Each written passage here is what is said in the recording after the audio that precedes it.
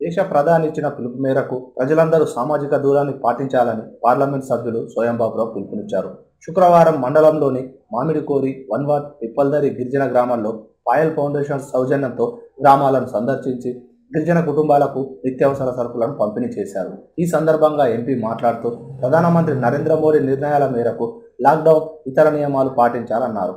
ప్రధాని 500 రూపాయల నగదును మహిళా జనధన్ ఖాతాల్లో జమ చేశారన్నారు. రాష్ట్ర ప్రభుత్వం తరఫున జమ చేస్తామని చెప్పిన 1500 రూపాయలు ఇంతవరకు బ్యాంకులో వేయలేకపోయారన్నారు. ఇంటి నుండి ఎవరు బయటకు రాకుండా లాక్డౌన్ ఖచ్చితంగా పాటించాలన్నారు. నిత్యావసర సరుకులు, ఇతర సదుపాయాలను ప్రజలకు అందేలా చూస్తామన్నారు. కరోనా వైరస్ వ్యాప్తి నివారణకు ఇంటి నుండి బయటకు వెళ్ళకపోవడమే దానికి మందన్నారు. ప్రతిరోజు ప్రజలు శుభ్రతను పాటించాలన్నారు. శానిటైజర్తో చేతులు కడుక్కోవాలన్నారు. ముఖానికి మాస్కులు తప్పకుండా వేసుకోవాలని చెప్పారు.